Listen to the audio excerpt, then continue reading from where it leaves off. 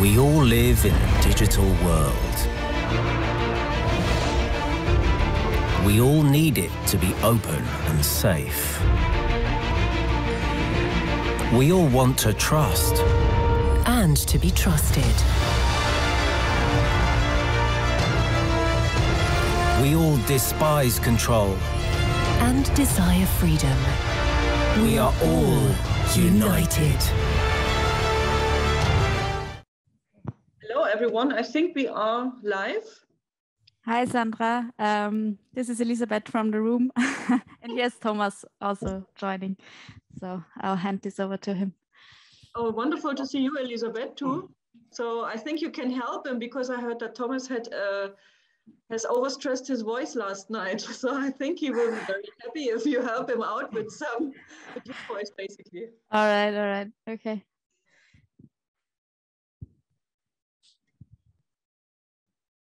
Okay. Anyway, we are a small group, but from my own experience, I can say that possibly a lot of people are watching the stream because for some reasons that's much easier to join a session instead of logging into rooms. So we have to expect that there are quite a number of people that we don't see, neither in the room in Katowice nor in our Zoom room, but they will be following us. And I would like to welcome everyone, people in Katowice, and I must say it's really sad that speaking personally, I cannot be with you because the Secretariat was really set to travel. We prepared everything, but the situation, particularly in our region of Germany, is so badly that we have to be doubtful if we get a bed in hospital, if we get an infection. And in these circumstances, Rainer and myself, we decided not to go. But it's a strange situation to see colleagues in Katowice and be actually not able to be there as well. Anyhow, I think it's a really good experience to try out this hybrid format, which is sort of new for all of us. New in the respect that we have to see how good people in the virtual world can connect with those being on site. And I would suggest this session is merely a very informal session, a networking session. Everyone should just raise the voice as you think. We would like to discuss with you how we organize Eurodic in the future. We could also have a short conversation on the UN leadership panel that has recently been announced, or a call for nomination was announced. And to warm up the discussion a little bit, would like to start with introducing again our publications. To the history of this publication, it was decided in 2018, which was exactly 10 years after Eurodic was founded, that we should basically somehow capture how the discussion emerged on certain issues over a decade. I think the last decade in particular was mirrored a lot of change, interruption, disruption in our society and how we use ICT, and the discussion over the 10 years in certain issues changed. There was sometimes even a paradigm shift, and we wanted to capture this change, the decade of change, basically. That's also why we call it a decade of change. And we are looking into our clusters, knowing that the clusters are sometimes cross-cutting, but we somehow have to organize it. So we decided to organize it in the same way as we still organize the Eurodic meetings, but we organize sessions on certain clusters that have a focus on media and content, or focus on internet governance, or focus on security and crime. And the first publication, and we were very lucky that we have a journalist among our members, which is Udeyu Lensipuro, and he volunteered to do the first publication on media and content. And just to point you where you can find this publication, I share my screen with you for that moment. So you can see here on the Eurodic website, Eurodic.org, about publications, and there you will find the PDF download for the 2 already finished publications. And it's worth noting that the European Commission was very supportive, also financially, to organize this and to bring these publications on its way. A 3rd publication is already underway, which is in the capable hands of Mark Cavell. This will look into the cluster of internet governance. I see Mark is also with us. And the 2nd publication was the author was Tatjana Tropina, also Eurodic member. I see she just joined us, interrupting her teaching today. Thank you, Tanya. And the aim would be that we give the floor to the authors, but also to those who dedicated the foreword, because we are very, very lucky to have, or that we could gain quite important people to write the foreword to our publications, people that are partners of Eurodic, that are committed to Eurodic. And for media and content, it was the Director General of the European Broadcasting Union, Noel Couran. Unfortunately, he cannot be with us, but his colleague Nicolas Frank is with us. And for the security and crime publication, we are very lucky to have Marina Kaljurand. Nowadays, she is a member of the European Parliament, but at the time when Eurodic came to Tallinn, she was the Minister of Foreign Affairs for a while. And she basically made it possible to have Eurodic in Estonia. So I suggest we start with those who were organizing the publication itself. So Yrjö, he took the pen. He was the volunteer, the guinea pig to start this initiative. Yrjö, please walk us a little bit through that publication, what people can find in there. And we will then hand over to Nicolas Frank as the organization that dedicated the foreword. We do the same for the 2nd publication. We might also touch upon the 3rd one. And then let's have a look what we are going to do with the rest of the time. We might look into our virtual meeting reports from the years 2020 and 2021 and draw our conclusions on what we are going to do next year in, hopefully, Trieste. So Yrjö, the floor is yours. Thank you, Sandra. This is Yrjö Länsipuro speaking. Yeah, the decade of change. I think that we wanted to start that series because it was really a decade, 10 years, or a little bit more than 10 years actually, of what I would call transformative change of the internet and everything connected related to the internet. So a tremendous progress on all possible areas, but at the same time, a sobering experience. There was a lot of hype about the internet in the beginning of this millennium. And somehow the hype has cooled off. The opportunities have been turning into challenges, hopes turning into fears. And you could use the American saying that the future ain't what it used to be.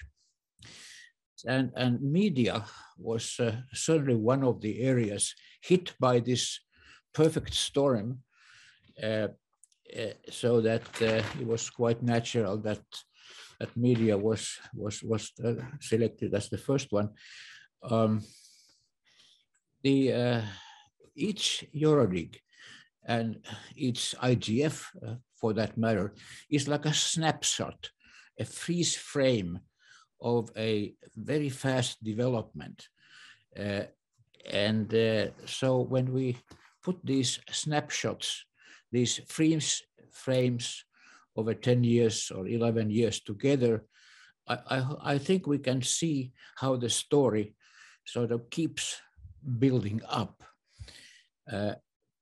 And of course, when it comes to media and content, what was the story? Of course, the story was the unstoppable ascent of the platforms of social media, of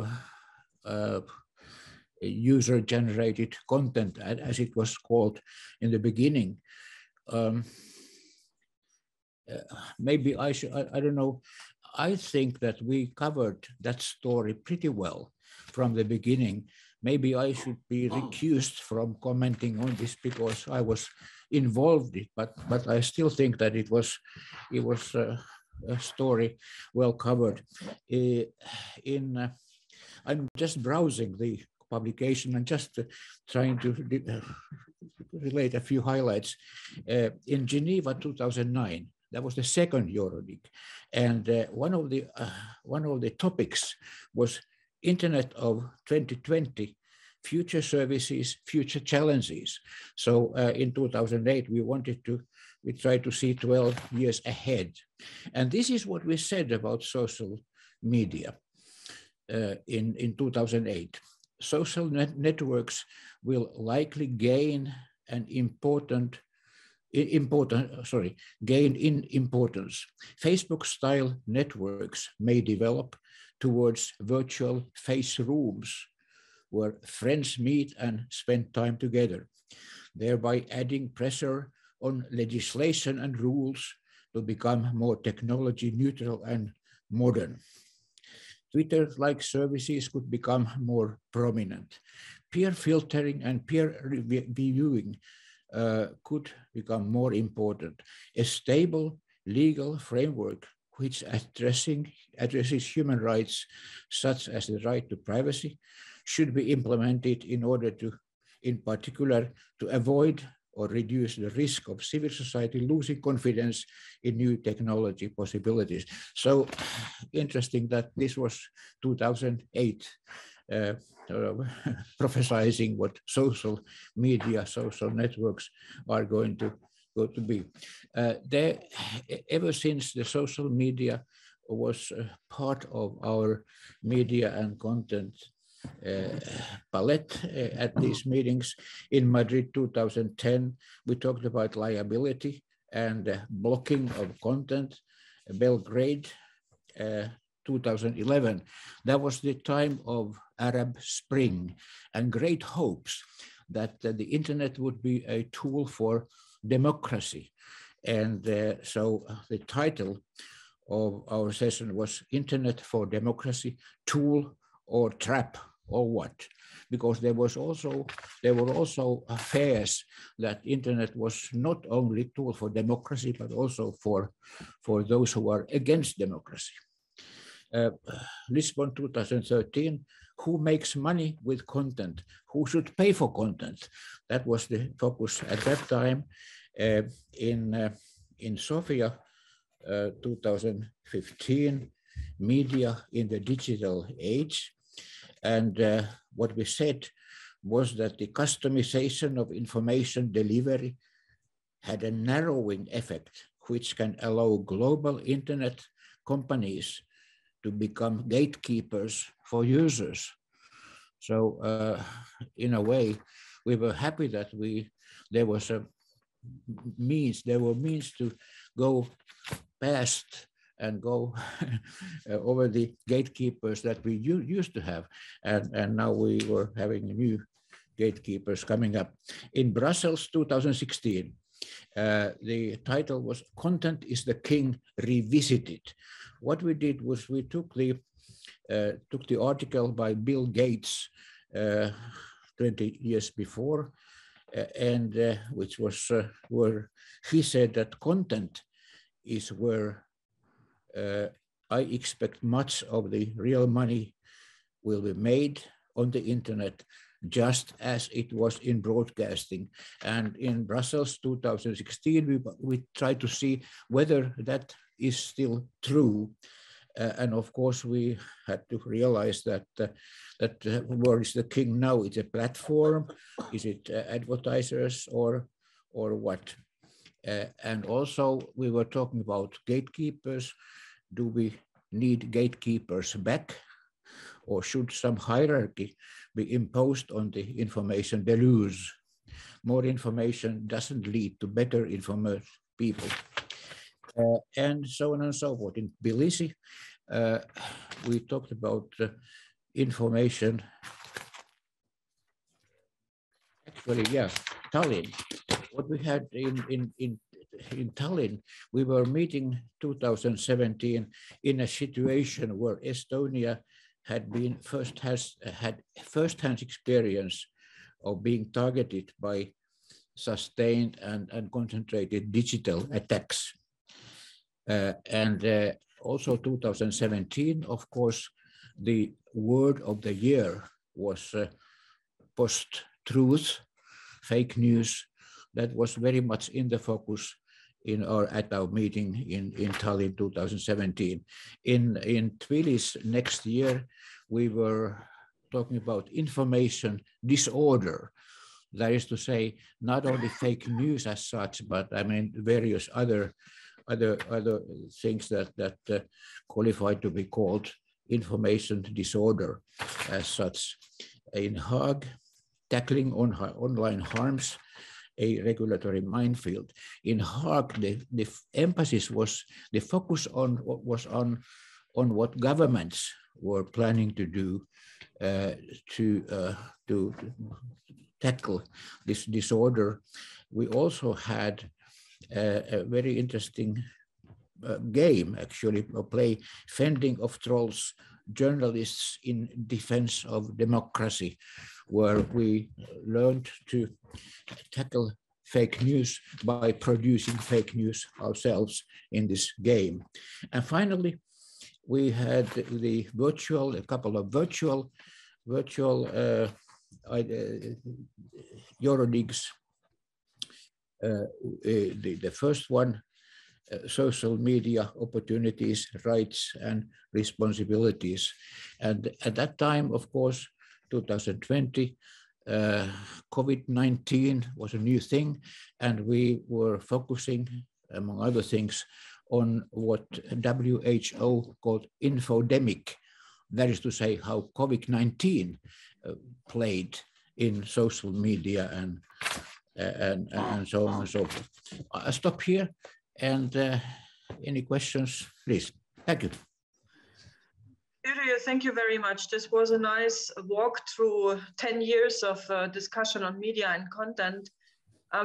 Please allow me to give the floor first to Tanya, since I just learned she has to continue teaching in like 10 minutes. So it's not ideal. I know we can't get questions now. We can't continue the first brochure, but maybe Tanya, you can immediately follow up on Yrjö's review on his category media and content, because you did the same for the category security and crime. Tanya, the floor is yours. Thank you so much, Sandra, and thanks for giving me the floor. And sorry, everybody, I really have to teach very soon and I will have to run. Thanks to Yrjö, and first of all, I want to thank Sandra and European Commission and Eurodig for enabling me to give this report to the community and to provide the overview of these discussions. If you look at the cybersecurity discussions development at Eurodig, you can see from this report that this is quite a journey. And we can separate this cybersecurity discussion journey into three parts. It started with the first Eurodig in 2008, when the community in its discussion was reacting to the most pressing cybersecurity issues and enabling the space for dialogue. And it went until 2014. The subjects of the discussions were always multi-stakeholder oriented, and they were focusing on something that was happening immediately, like, for example, access to data in the cloud, or data protection, or child protection. So they were great discussions. But then again, there were two slight problems with them. The one problem was that some of the members of the community apparently perceived it as too technical, for example, or too legal, or they were reacting to immediate problems, but there was no structured discussion. But then Eurodig was able to channel all these. And from the year 2015 to 2017, you can definitely see that the Eurodig matured so much that cybersecurity was perceived as everybody's concern. And in addition to reacting and discussing immediate problems, the concept of cybersecurity sessions at Eurodig was to build the capacity, not only to address cybersecurity problems, but also build the capacity to discuss, to involve everybody, to create this space for dialogue and getting stakeholders involved into this debate. And this is how EuroDig moved to part 3, to stage 3 with the cybersecurity discussion, because from the year 2018, every time EuroDig happened, the security issues, the cybersecurity issues were placed in European content, but they were always global issues like responsible state behavior, private actors as norm setters, COVID-related concerns, global health crisis-related concerns, European regulation on cybersecurity and new proposals. So there is a bucket of problems, global problems, that has manifestations on the European level. And when you see how these discussions developed, when you go through this report, I actually found it quite fascinating when I wrote it, to trade these discussions, to look at them, to see how stakeholder positions changed and how the involvement and engagement of stakeholders in discussion changed. And what I want to say is that I do hope that when you look at this report, you will share my fascination. You don't have to go through all the recordings and all the transcripts. You have everything in one place. And not only you have the report, you also have a summary where you can trace everything. And just then, you know, tackle it where you want to tackle. And this is all from me. I'm sorry. I'm sorry, Nicola, that I took the floor first. I hope you will forgive me. And Sandra and all, thank you so much. I will remain for another 5 minutes and then I will run. Nice to see you all. Thank you very much, Tanya. So since you have to run in 5 minutes, let's ask the audience, and Elisabeth and Thomas, please help me also with the audience in the room. If there are any questions or comments to Tanya's intervention, only Tanya for the moment, to give her the chance to still reply on it. See, we make a lot of exceptions for you, Tanya, today. Yes, thank you, everybody. Welcome here from Katowice. We have about 10 to 15 people in the room. So if you want to say something or ask something, if you have questions or comments to Tanya's report, then come on the mic here and then we'll signal that there will be some questions, but for the time being, it does not seem to be the case. I feel very unloved, everybody. Okay, I also don't see. Take it as a sign of agreement, and we're all happy, and we thank you 1,000 times, and happy to have you do this work. Thanks.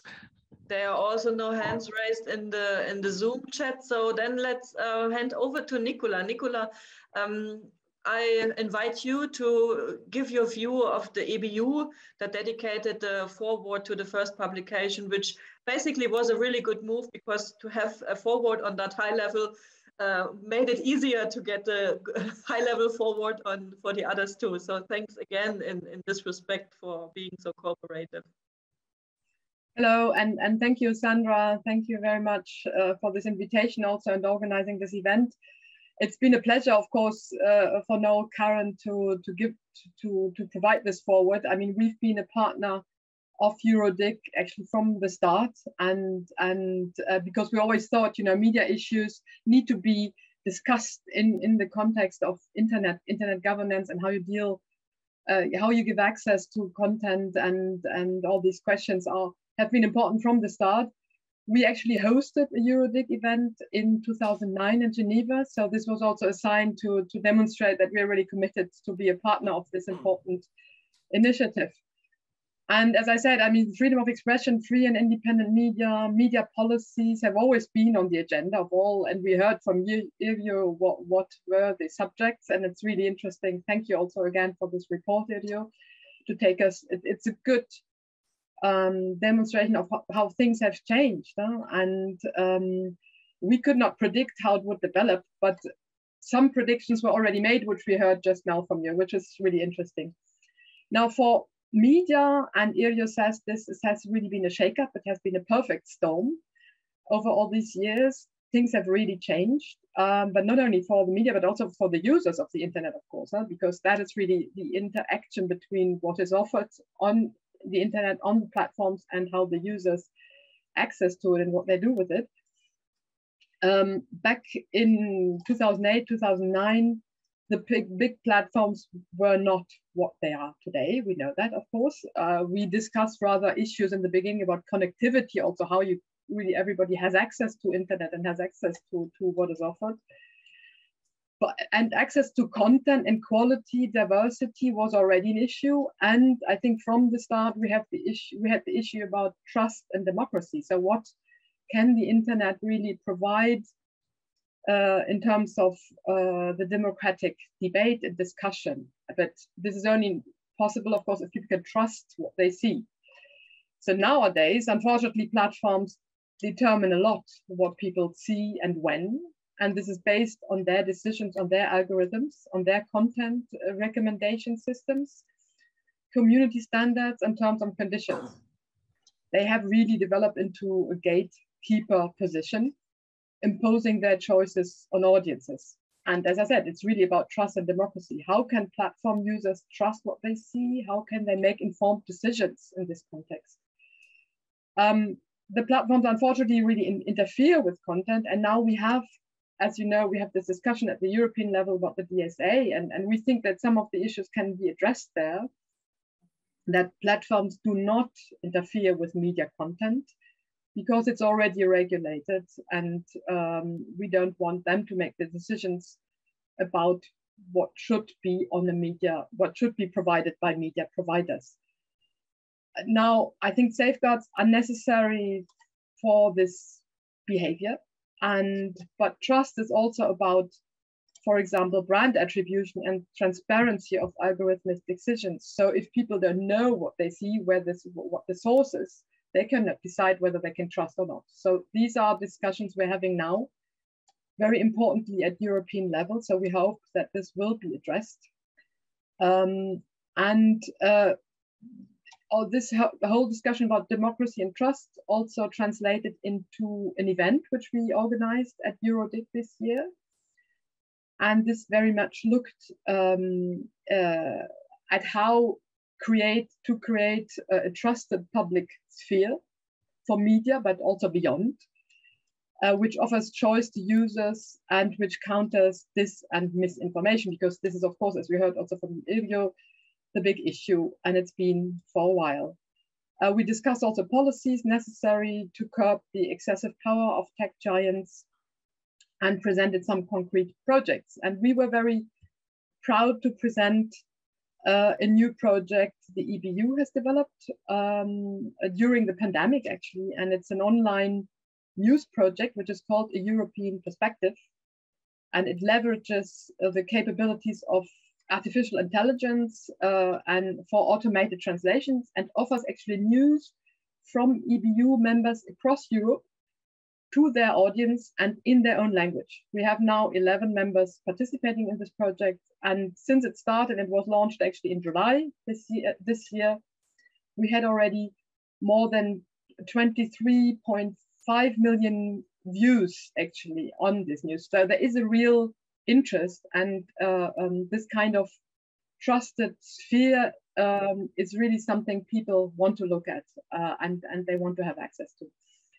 There were a couple of messages, of course, which came out of this event, and one of them was that it's important to create these trusted European media spaces, or trusted spheres, that the DSA and DMA are really opportunities to address the difficult circumstances we have currently now. And then, of course, again, multi-stakeholder approach is really crucial. And that's very clear because, and in the multi-stakeholder approach, also we address the platforms who have a big stake, as I explained in the beginning. It showed again that the EuroDIG, also IGF, of course, are extremely important fora to discuss these issues. And over the years, as Iljo has really demonstrated very well in his report, I mean, it's always been media and media freedom and democracy and trust have always been important subjects, and we hope that we will continue these discussions. Unfortunately, or maybe fortunately, luckily, we don't know how a digital transformation is going to develop. We have seen during the pandemic that sometimes developments can be very fast. And I mean, digital transformation has been giving a push, of course, by these developments in a good way. But now we're all here online instead of meeting in a real network event, which would be nicer, of course. But it has also helped to bring a lot of people online, maybe who didn't use the internet so much and all the online things. So we don't know how it's going to develop, but what is sure is that this multi-stakeholder dialogue will continue to be extremely important, and EuroDIG is a wonderful initiative and platform to do so. So thank you very much again for this cooperation, and we are a committed partner of this initiative. Thanks. Thank you very much, Nicola. And let me thank you and EBU for being such a great cooperation partner over the past decade. And I'm pretty sure that the content and media issue will not leave us any soon. Just the opposite, we will be curious to learn about how this European sphere, this trusted platform, will evolve. And I'm pretty sure that will be on our agenda for the next time as well. So without further ado, Marina, we are very happy to have you here as well as a truly expert for security and crime. Marina, you were so kind and you dedicated the foreword to our second brochure. That was a real honor. And I would like to invite you to say a few words from your perspective as now legislator, but formerly governmental representative on a development over a decade in this field. Marina, the floor is yours. Sandra, thank you so much.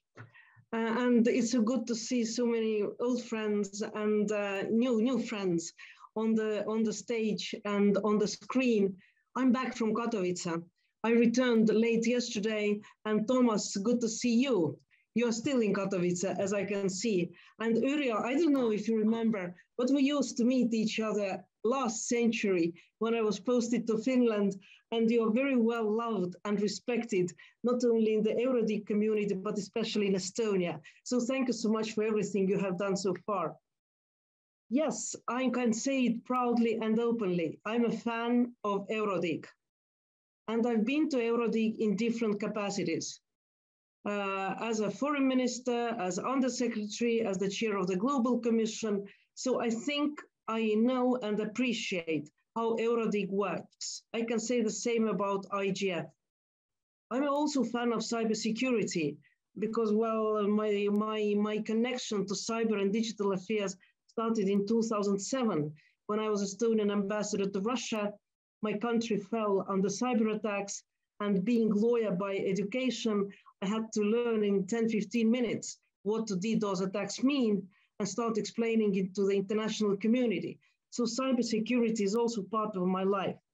So when Tatiana and Sandra approached me and asked to write a foreword, I couldn't say no, and I did not want to say no, because all the nice things and all the nice people came together. I listened many times to Tatiana. I read her analysis. She was an expert to whom we also listened when I was chairing the Global Commission on Stability of Cyberspace. So she wasn't somebody I didn't know. I knew her well, I knew well her work, and I was sure that this book will be something special. And I would argue that the book is something special because it's an interesting read for a wide audience. It's comprehensive, it's educational, and it presents really different views as they have evolved during the history of EuroDIG. EuroDIG started a year after the cyber attacks on Estonia. So when EuroDIG came to Tallinn in 2017, for us, it was a really big thing because we were discussing, as Uri also said, we were discussing cybersecurity, but we were discussing disinformation. I come from Estonia. Well, needless to say that my country has been for years, tens of years, under information campaigns, under disinformation. So both cybersecurity, disinformation are crucial for my country and for our e-lifestyle and for our independence. What I'd like to underline in this book and in the whole process of, by the way, I even looked into the notes. I still have the notes from the 2017 panel where I was together with Kaya from Microsoft. She was then the government cybersecurity policy and strategy director, with George, who was cybercrime program officer of the Council of Europe, and with Sally Wentworth from ISAC. So I still have the notes from that meeting, which means that it was important for me. But what also is important is to see how the discussions, including other stakeholders, have changed. For years, security and cybersecurity, international security, were a domain for states and governments. More wide use of internet and cybersecurity becoming also a political priority has changed that attitude. I would argue that for the first time in the history of mankind, states and governments alone can't deal with cybersecurity effectively. They need other stakeholders. And they need other stakeholders not only on paper, not as a politically correct slogan, but also as partners. Private sector, academia, IT sector, industry, different stakeholders. And that makes Eurodic special. Today we have Paris Call. Today we have Secretary General's roadmap. Today we have high political level global documents that recognize multi-stakeholderism. But I would argue that it would have not happened if Eurodic would have not put their efforts into inclusiveness, into listening to other stakeholders and cooperating with them. If I may suggest one thing for Eurodic for the future, I came from Katowice, where I was following the parliamentary track. It's a new track. It was the third time. It was the second time we met face to face. It was introduced in 2019. So maybe also Eurodic needs more focused parliamentary track, because yes, lawmakers have to be educated. Lawmakers do not leave their comfort zones too easily. But they have to be educated, because digital has become horizontal. Internet is horizontal, it's everywhere. So wherever you legislate, you have to take into account also the digital component. So maybe that might be something to think for the future, to have also more emphasis of new stakeholder group parliamentarians. But to Tatiana, she left, but it's recording, so maybe she will listen later to it. Tatiana, congratulations. It's the first book. Looking for the sequel, and I'm sure that the sequel will also come. Thank you so much. Thank you very much, Marina. And with pleasure, I pick up the idea of a parliamentarian track. Actually, we tried to introduce it at Eurodic more sustainable this year already, but we found out that we had a very bad timing just before the summer break. And we got the same answer from many parliamentarians that they have to do the necessary thing before going into the summer break and could not dedicate really the time for Eurodic. So next year, you might have seen already the dates are again a bit earlier in June. It's almost confirmed. We are looking into the dates of 20th to 22nd of June. This is before midsummer, so that's important for the Nordic countries. And hopefully early enough for parliamentarians to be on board. And now I invite everyone to answer any question, to ask any questions or give your comments in the chat. There is one comment from Joseph. Marina, admire your own cybersecurity. Should we not extend towards societal security? The digital transformation, it gives threats to the society with respect to work. Oh, that's a long comment. Marina, you can see this comment too, or maybe Joseph, if you would like to take the floor, please feel free to do so. Yeah. First of all, sorry for being late. The comment is around that I see a lot of things happening as part of the digital transformation. We see hate speech. We see a lot more things than just cyber attacks. The income of the governments are threat because the IT companies walks away with parts of the income. The power concentration of the big companies, and all that is something which we at University of Oslo put under the header of societal security. And I'm just wondering whether this is the right fora to say, hey, it's not only cyber security, it's also societal security. Any comments, please? Marina, I think that's a good question to you.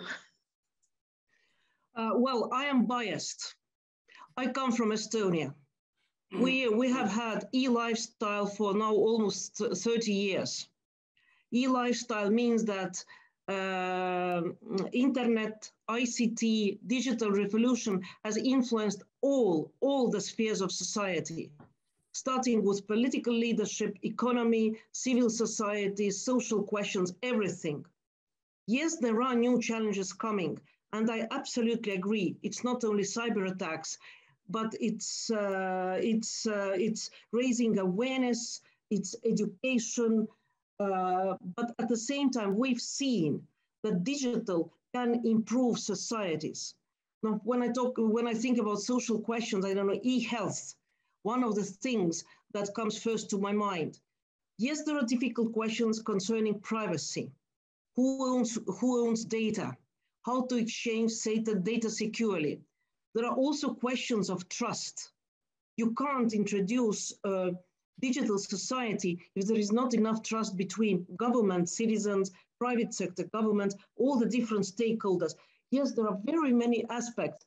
And for me, digital has become part of society. So we can't say that to all the threats that have occurred in the recent years are also threats to the society. And I completely agree that it's not only cyber, it's not only cyber attacks, but there are many more layers. But I'm a very strong believer in digital being a way of progress and digital as a way of changing for the best. If we have challenges, have to tackle them, but should not go back to last century developments. And that's why I do not agree with those who are not ready to introduce, for example, online voting, saying that it's less secure than offline. It's not. Nobody has proved. Just the challenges are different. And that way we should see and tackle all the different challenges that our societies have. Thank you. Sorry if I missed the question. I don't think you did. I think that was right to the point. And I would like to thank Joseph in particular, because I realized Joseph is in the room, but he logged into the Zoom platform. And that's basically how we can overcome the bridge between online and on-site participants. So Joseph, thank you very much for being so proactive. And I see there is a question in the chat from Adeline Brion, and I answered in the chat already, but I want to do it here on the record as well. Adeline is asking how one can contribute to the next Eurodic in June. That's a very good question, because at the moment the call for issues is open, and I posted the link in the chat, but you can also easily find it by visiting eurodic.org. And here everyone, every individual and every organization is invited to submit a proposal. And the call for issues is still open until the end of the year on 31st of December. And all these proposals that are submitted will be reviewed by our subject matter expert and will be publicly discussed at the beginning of February. We are still hoping to do it as a hybrid meeting, but let's see, it might become a fully online meeting. And the call for issues is not as for the IGF that you apply for a workshop, but you rather submit just an issue that you think should be discussed, and how the org teams and everything is formed comes later in the process. So please feel free to submit your issue without taking any further responsibility at the moment, but of course in the course of the preparation work, everyone is invited to join this process. I see that Mark Cavell has raised his hand, and I would like to ask my colleagues in the room, Elisabeth and Thomas, to let us know if there are questions or comments coming from the room that are not in the Zoom chat. But let's give the floor to Mark Cavell first. Yes, thank you, Sandra, and hello everybody from UK. And I'm a UADIG member, and previously I was policymaker in the UK government on internet governance, going way back. And I just wanted to comment with a couple of reflections from the UK about involving parliamentarians, as Marina is strongly advocating, and I strongly support, because in the UK now, in UK Parliament, we have online safety legislation going through the parliamentary process. You know, it's going into committees, it's going from the House of Commons to the House of Lords. And this is top of the agenda, political agenda in the UK. And it covers a whole roster of problem areas. Child online safety was a big driver for this legislative proposal, but recently it's become even more elevated through all the concerns about online hate speech, disinformation, and its wider impacts, including its impact on democracy.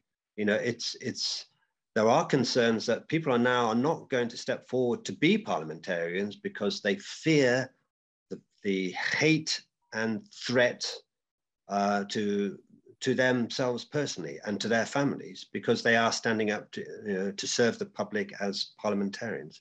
So it's really vitally important that these issues are addressed, and that the parliamentarians who are discussing this in committees and voting on the government's proposals are fully informed, that they understand how the internet works and what the best approach is through stakeholder consultations, through hearing these issues fully explored and properly informed, so that the legislation that results is not going to be out of step with technology development, that is going to cut across the principles established by the WSIS way back in the beginning, and that it's workable, and it'll have the support of all the key actors in industry, the technical community, rights community, as well as citizens broadly as well. So it's so important to involve parliamentarians,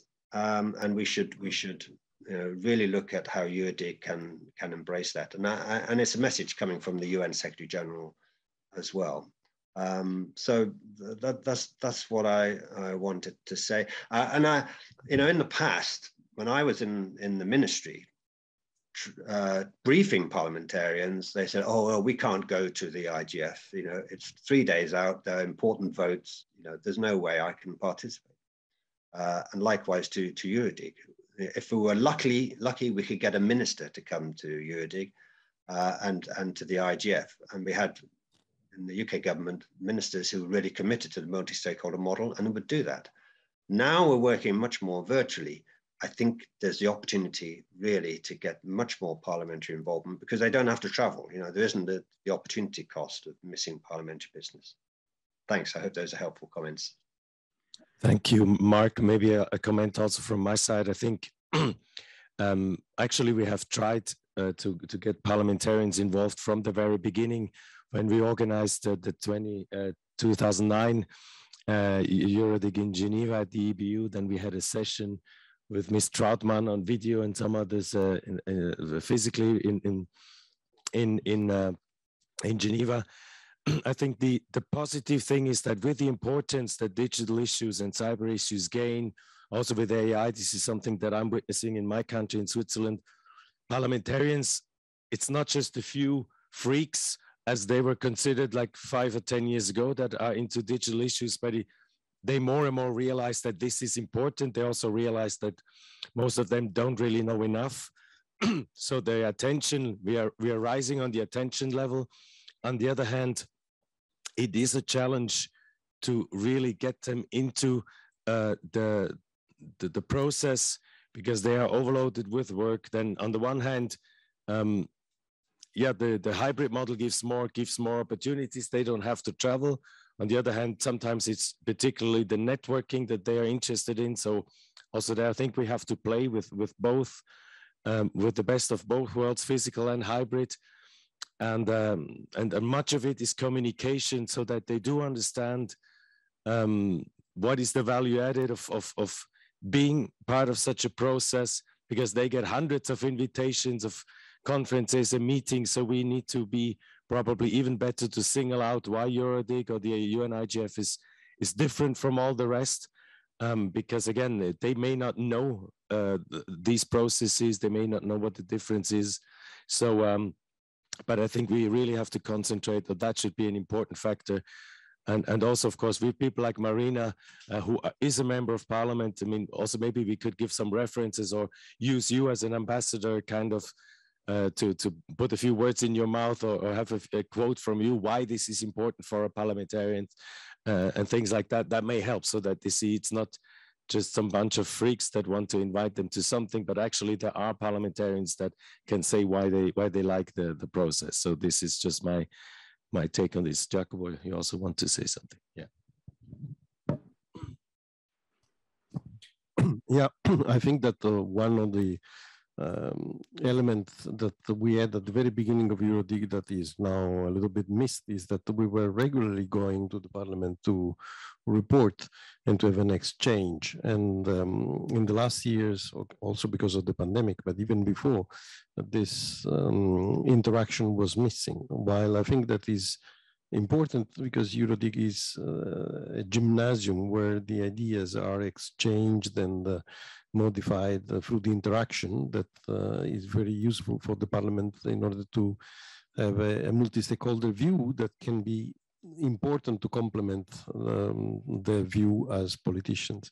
So if there is something that we can take as good proposal for the next year, we are near to the New Year's proposals, so we can add this to the list for Santa Claus. Thank you, Giacomo and Thomas, for highlighting again our call for issues. We have, I would say, a queue in operation. Nicola has raised her hand for quite a while, and I also understand that Joseph in the room would take the open mic again. So Nicola, you are first, and then Joseph, please. Yeah, thank you. And I just wanted to get back to this societal security issue, the broader issues, not beyond cybersecurity. And, you know, I mentioned a number of them, and also you mentioned a number of them already. And one is certainly disinformation, or, you know, or hate speech. Of course, it's a terrible issue. And we have heard at IGF a number of discussions, especially about hate speech addressed to women parliamentarians, for example, women politicians. And this is, it's horrible. When you listen to this, really, it's very frightening. And I can imagine that a lot of women are discouraged to even take this job because they fear this, and they fear for their families, not for themselves only. So these issues are very serious and they need to be addressed. And I think there is a combination of things which needs to be done. One is certainly regulation. I mean, platforms need to take more responsibility about these issues. And when it's illegal contact, and hate speech is illegal normally, then they should really address this, and they should not let it go. And just saying, you know, there is so much of them, of it is not a good excuse. They have wonderful algorithms to do a lot of things, so I'm sure they can also deal with that. But it needs to be complemented by human intervention, not only algorithms. And they need to take more responsibility also for disinformation. This is not always illegal, but still it can create problems, as we have seen around the pandemic. And so it needs to be addressed. They need to be accountable. They need to take responsibility to deal with these issues. That's very clear. And they need to be reminded again and again to do this. And I think this multi-stakeholder forum is a good place to do it. And then about the involvement of parliamentarians, and it's great to have Marina here. I was very active for many years in the European Internet Forum, and they have they always deal also with the IGF and Eurodig, so they are involved, and it's a good forum. And maybe that we should look at this again, how to use it better, maybe in the future, to involve parliamentarians. But it's a good group of people who are interested in digital policy, digital aspects of all kinds, going nowadays really across the different sectors. Also, it started very much to be internet, technical access focused, but nowadays all sectors, as rightly was said by many people, are covered by this. So yes, I think we should go back to them also and see what we can do to involve them better in the future. Thank you. Thank you, Nicola. And now, Joseph, please take the mic in the room. The topic I'd like to address is the topic of digital inclusion. It's not really the story for us, Marina, in the north. When I talk with our folks at the N8, the Nordic EdTech, then inclusion isn't really the topic. But when I talk to Jorge Pereira to the EU Commission, and I talk about what is about broadband, what is about access to information, and what about the social component in Europe to actually claim that everyone in Europe should have free access to information on the internet, which is a layer on, which could be a layer on the internet. Because what I'm always asking myself, why do I need a mobile broadband subscription to find out when the next bus is going, or where the map of the streets are? Thank you, Joseph. You basically open up a lot of interesting topics that could feed into the call for issues. And I would like to invite you in particular to use that opportunity and submit such questions to the call for issues, because I fear we don't have the time today to go in depth to all these questions, but definitely worth discussing them.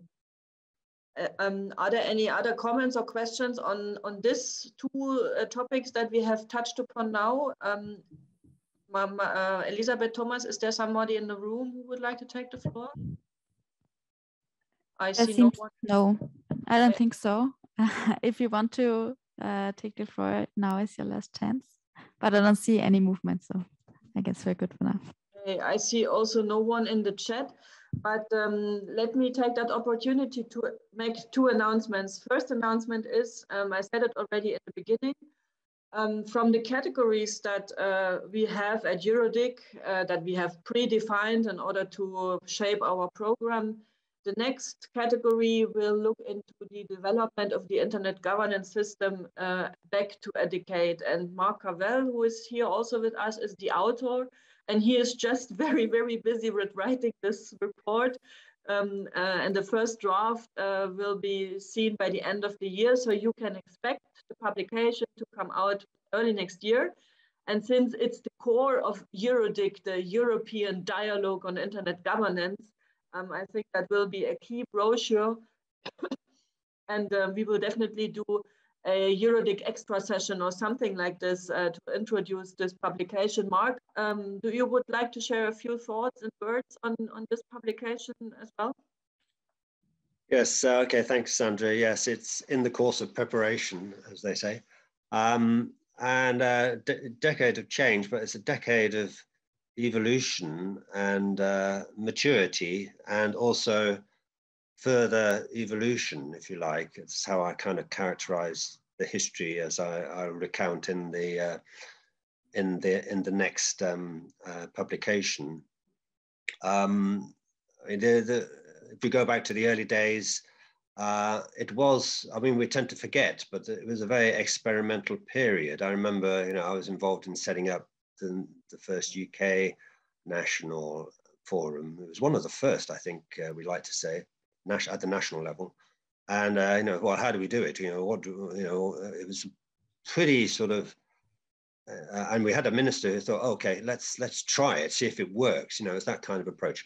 And since then, of course, it's become part of the life of the internet to have multi-stakeholder process and multi-stakeholder discussion at the global level, led by the outcomes from the WSIS, and that helped define the approach that could be taken at the regional level, Eurodic, and at the national level. So we've seen these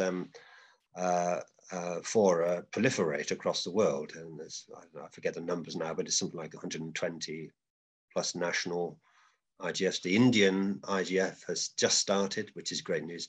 So anyway, going back to this publication, it will cover how the multi-stakeholder approach to internet governance has evolved at the European level through EuroDig, how the scope of it and the kind of issues it's engaged with. We won't go into in detail on too much of specific issues, but I will try to convey how the scope of the forum has changed. It was very much focused on some critical issues in the early days, like net neutrality and the domain name system and future of ICANN and the IANA stewardship transition. So you had those very specific issues, which were, capturing a lot of attention in internet governance circles, quite rightly.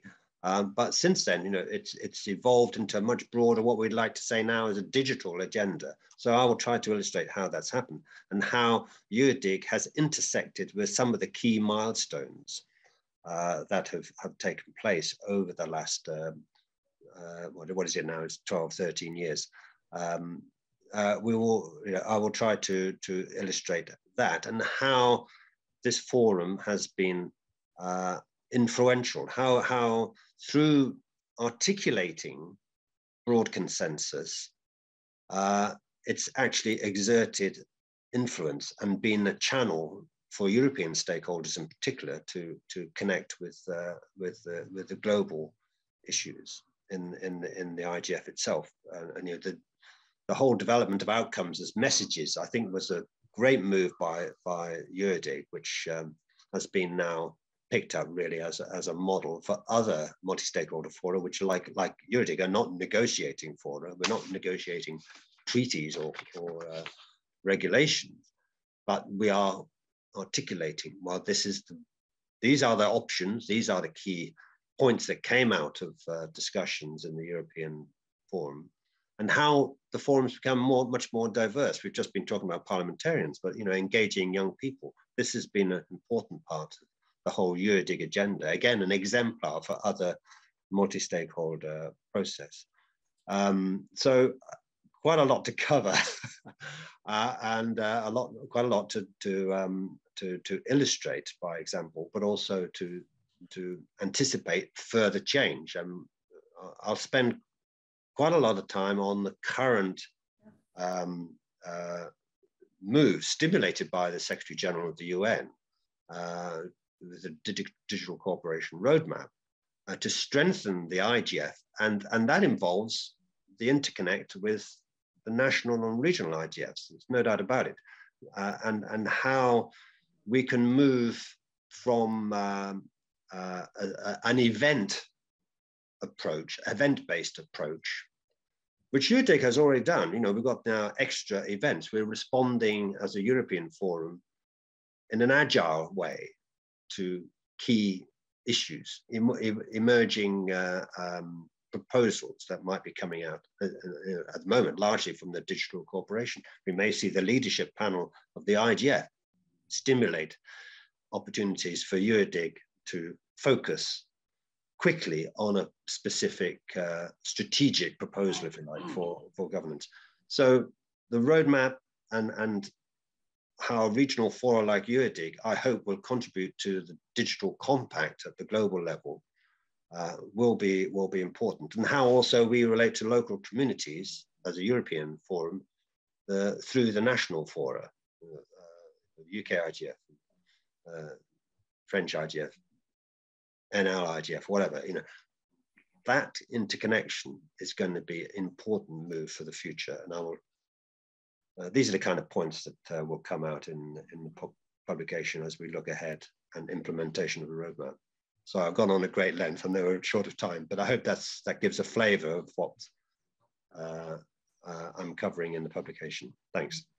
It gives indeed, Mark, and thank you for working on it. And if someone has resources to make possible the next publications, we are looking into human rights, innovation and economic issues, but also technical and operational issues are yet to come. And we are looking basically for supporters for sponsors. We need money. Let's put it short. And I heard that there is a red light already in the room and that we have to finish our session soon. Let me just announce, and I said it already briefly, that we would like to do our EuroDIC planning beginning of February.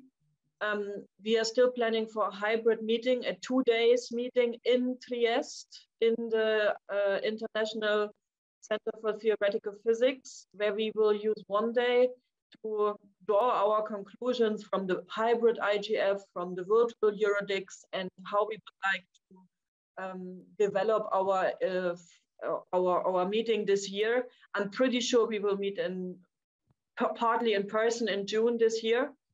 And I'm not sure if we can meet in person in February, but we are planning.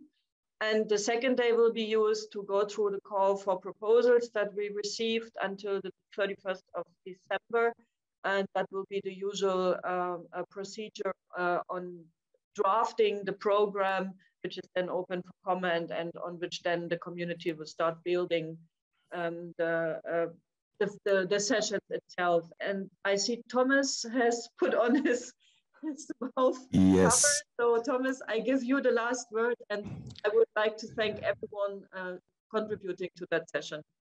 Yes, thank you, Sandra. Just one last word, also while Marina is here, since you were talking about funding, you may know that EuroDIC is operating on a very, very tiny budget. And thanks to lots of heart and efficiency, we managed to somehow organize what we do with this budget. But we would be really, this is just an urge to everybody, whenever you have ideas on how to get additional funding. And of course, if whatever you talk to VIPs or people that have some money in their pockets, raise the issue, ask them to support EuroDIC, because we know that people like and appreciate the process.